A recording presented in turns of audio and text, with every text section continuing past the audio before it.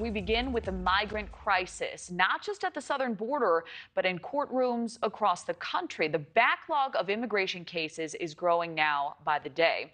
Officials say there are more than 3 million cases backlogged right now, and Florida leads the pack with almost 500,000 of those cases. Now, this can be attributed to several factors, including a growing number of asylum applications and appeals, cases from previous years remaining open, and pending deportation proceedings. And while ICE officials where migrants check in are overcrowded and flooded with people, immigration courts are grappling with a shortage of judges working to handle this case load. NewsNation's senior national correspondent Brian Nenton breaks down the problems immigration officers are now facing. Hey, Brian. Yeah, it really is a problem, Kelly. You know, you always hear that saying that every state is a border state, and working on this story, you can really see it firsthand. We're outside the ICE offices in Miramar, Florida. This is a suburb to Miami. We're basically in an office park. You would never even know it's here. It's all gated in, so you can't get close. But this is where thousands of migrants have to come. First, they come across the border. Then when they get to Florida, they have to come to this office to check in. And look at the video. I mean, it's a mess out here. Sometimes the lines are so long. And the issue is they show up.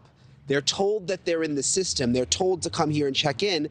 And then they try to register, and the guards here say, no, you're not even in the computer system. We have no documentation of you. And it happens over and over again. And when you start talking about the immigration court backlog, it's truly staggering. It is the worst here in Florida. As you mentioned, right now there are more than 3 million immigration cases waiting to work through the system. In Florida, there are almost 500,000. And that has more than tripled since 2021. You mentioned a lot of the reasons.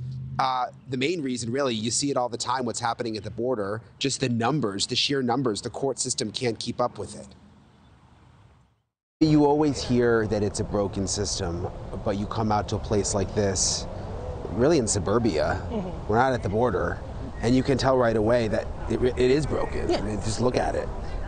And there's so little interest from the, from ICE and from Congress to actually do anything that would fix it, to increase capacity to process these massive backlogs. There's a list that the security has, and the list that the security has doesn't always match the list of appointments that people are supposed to report for.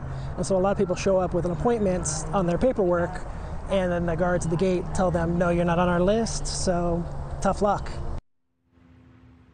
So once a migrant finally gets an appointment, Kelly, once they're in the system, they might not have their next court date until 2027 because the system is just so backlogged. There's not enough judges. Judges here in Florida can have as many as 10,000 cases. Again, we're outside the ICE office. We also went over to the immigration courthouse to see what was going on over there. That was even more surprising.